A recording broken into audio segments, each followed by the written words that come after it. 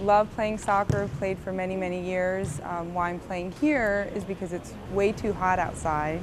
Playing pickup soccer on a weeknight. Sage Apicella is excited about a new venue and a new way to play in this downtown warehouse. It's a much faster pace of a game. Additionally, you have the walls to play off of, so it's kind of like you have an extra player on your team. And it's all thanks to another man's misfortune. I got laid off last year in January, so I decided to do something for myself.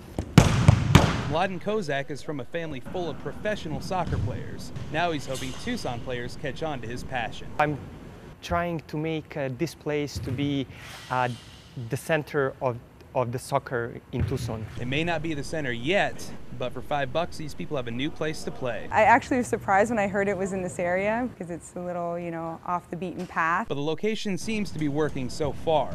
And Sage Apicella is optimistic she'll be able to play here for a while. There's buzz in the whole soccer community about it, so I think it'll do well.